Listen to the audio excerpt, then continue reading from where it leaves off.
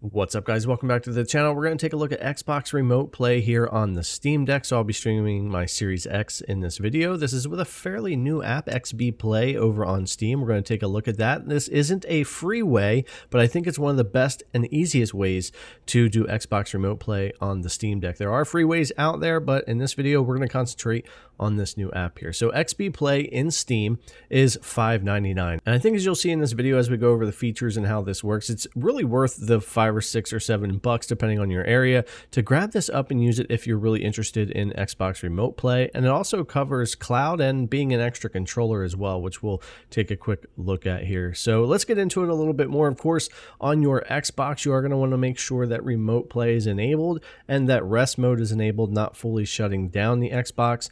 That way you're able to connect to it without a problem. One nice thing is you don't have to be on the same network. You're just signing in with your account like you would with any Xbox Remote Play app anywhere else, which makes it easy. So you could be anywhere and connect as long as you have a decent enough internet connection. But you can see here, make sure you are enabled on your remote features.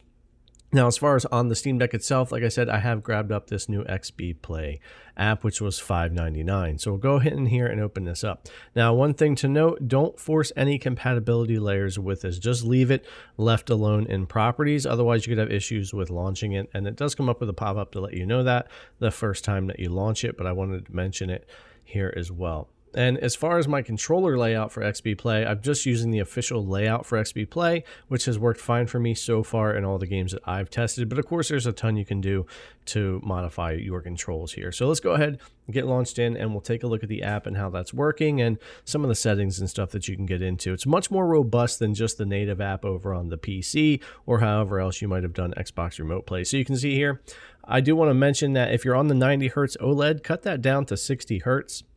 That's going to help with skipping frames, losing some frames, and not having as clean of a frame time. So they don't like to stream on the 90 Hertz as much. So drop that to 60. It'll be a bit smoother. But we have our remote play here. I can connect to my living room Xbox. We have cloud play. So Xbox Cloud Gaming is included inside this app as well. If you want to use that and have some more capabilities there, you could use this as a gamepad only for your Xbox, or you could build your whole on-screen touch layout. They do have default ones already set up to use that you'll see in the video, but it's pretty neat that you could go in and customize your own layout as well and then use that for remote play. So a pretty robust app actually when it comes to it, especially for the price, I think. And you'll see some more settings a little bit later on in the video. Now, as we get connected to my Xbox Series X here, you'll see the touch controls were up until I moved the controller around. Also, if I don't touch the screen for 30 seconds, they'll disappear. That's the way I have it set up, but you can change that.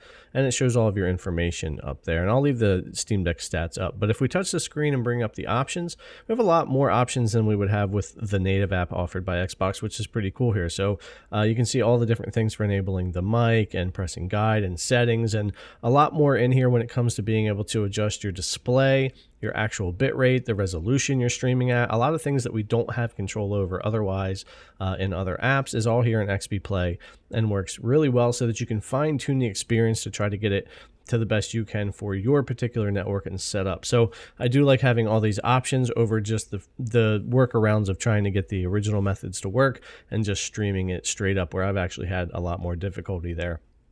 Now, on another device, Clarity Boost might be very useful, although on the Steam Deck for me, I haven't really needed to bother with that. But of course, buying this on Steam, you could use this on some of your other handhelds or PC or anywhere else and have more control over your Xbox Remote Play experience. So not just for the Steam Deck, but could be useful for you in other areas as well. So pretty good when it comes to a lot of settings and things you can do to tweak the experience and get this working well, especially when it comes to input latency, because you want to get that dialed down the best that you can.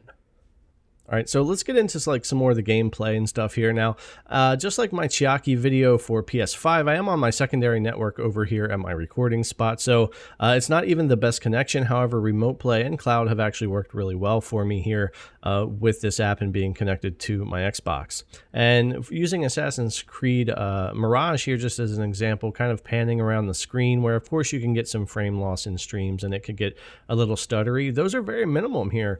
Minimal with this app when you kind of pan around in game worlds and are playing the way I've got it set up so far anyway.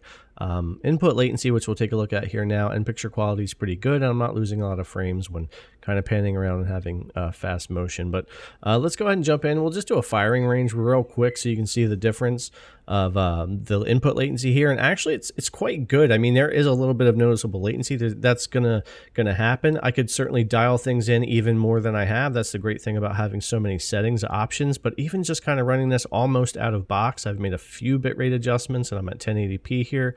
It's pretty solid. It's pretty decent for a streaming experience here. Now, I didn't even do any slow motion capture this time, but I think just from this video of the firing range and a little bit of Gargoyles remastered here, you can see that the input latency is very serviceable here when it comes to the remote play here with the Xbox. It's not going to be perfect, but it works really, really well, and better for me with this app than the workarounds trying to get the official app to work.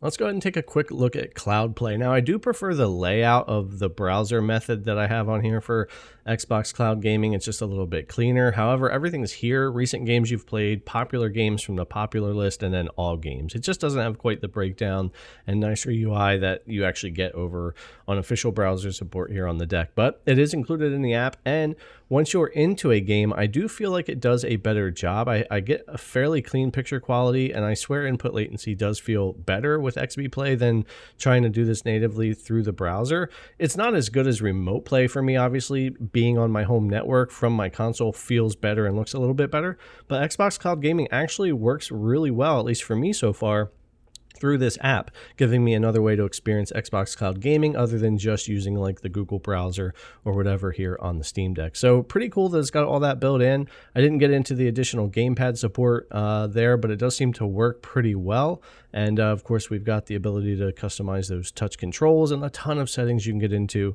to adjust the experience for you for your home network. So all in all, I think this is a great package for the price on Steam to get Xbox Cloud Gaming, but more importantly, a decent, more robust remote play option for your Xbox Series X or S that you might want to stream to your Steam Deck. All right, guys, thanks a lot for coming to check out the video. As always, I really appreciate it, and I'll see you in the next one.